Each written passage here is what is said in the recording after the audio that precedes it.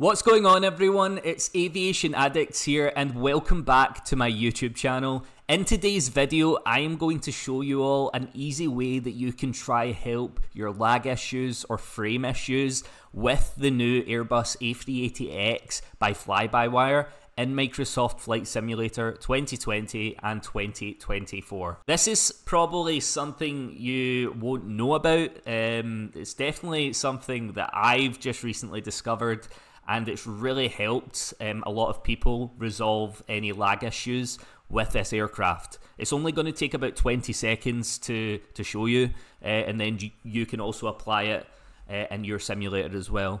So what you want to do is load up the Airbus A380X, and you want to head into the cockpit of this aircraft. Once you're in the cockpit, you want to move yourself around to just behind the co-pilot seat, and you just want to go up to the back panel here, or the back wall, and you want to go up to this little tag here that says hat only maximum load.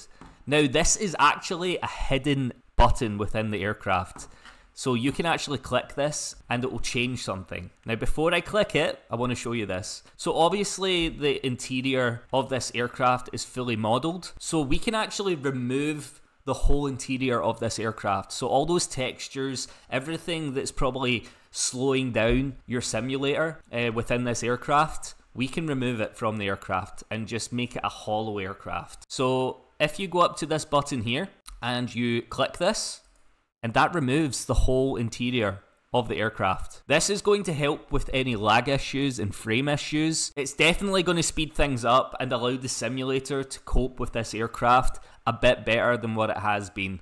So yeah, that is it. And you can simply turn it back on if you want to. Just click that same tag up on the back left hand corner and the interior will go back to the way it was. And again, if we click it, it disappears. It is as simple as that, and I just wanted to show you guys this so that you can apply it to your aircraft as well, and hopefully it helps you with any lag issues. I hope you guys have found this video helpful. Thank you very much for watching. If you have found this helpful, then please make sure to drop a like on this video. Also drop a comment, maybe ask me any questions that you have. If there's any tutorial videos you'd like to see me make, then let me know in the comments and I'll try make that content for you and get it out as fast as I possibly can. I'm more than happy to help. Also, don't forget to subscribe to this channel for more videos like this.